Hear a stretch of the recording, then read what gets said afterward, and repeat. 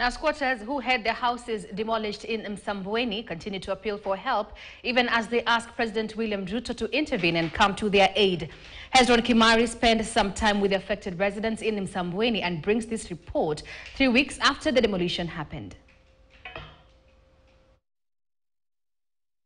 Happened earlier this month, where over 3,000 residents were left homeless, has continued to cause a lot of pain to most of the residents and the victims, where a number of them are continue spending night in cold. And we'll be speaking to a number of victims here in Msambweni who are currently sleeping at one of the mosques, maybe to share with us their experience. Mimi lawama zangu kubwa ni kwamba tumezika wazazi wetu, tumezika mababu zetu, manyanya zetu hapa.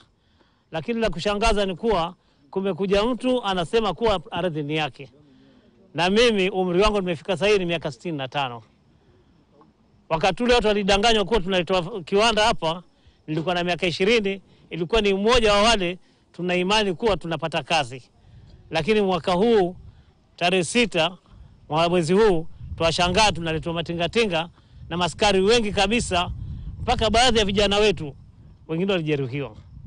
Kwa hivyo kama kweli kabisa serikali pia inajua kabisa kuna mzaliwa hapa na kuna mwananchi wa hapa, naomba sana wazingatie na waweze kutuambia ni suluhisho gani tutapata katika Msambweni.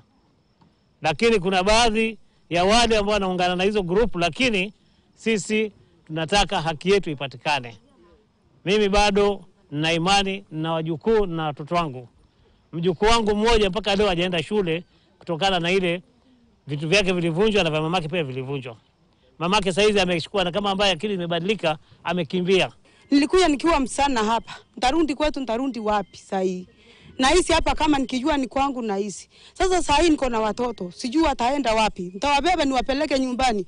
Naomba serikali vile vile tuliwachagua kama watu wa Mlima Kenya. Wajua watu wa Mlima Kenya wako kila mahali. Si huko Kikuyuni peke yake ama Meru peke yake. Tuko kila mahali. Hapa tumesanganyikana, tuko kabila zote. Watu angalie, watu saidie. Tangu tumemolewa rais hajaiongea, Rigathi Gachagua hajaiongea, lakini watu wa hiyo sehemu ndio anaongelea peke yake. Hata sisi tulitoa kura zetu saa 12 tukaenda kuwachagua na hawatuongelei. Jamani, watusaidie, tutaenda wapi? Mimi hata fare ya kurudi nyumbani sina. Hata nikirudi nyumbani nitarudi wapi? Sina makao nyumbani, mimi ni msana, sina makao, nitarudi niende wapi? Ndapeleka watoto niko nao wapi? Sasa naishi hapa sina mbele wala nyuma. Mahali wako watu angalie. Vile tuliwachagua kama viongozi walituambia watatusaidia, hawaangalii ukabila wala nini. Mahali wako watu angalie vile tunateseka sana, hatuna mbele wala nyuma. Well, it's a hope of these victims that the leaders and also the government, especially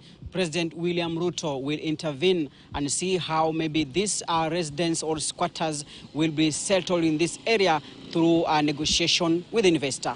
Reporting for KTN News from Msambweni in Voi, I'm Hezron Kimari.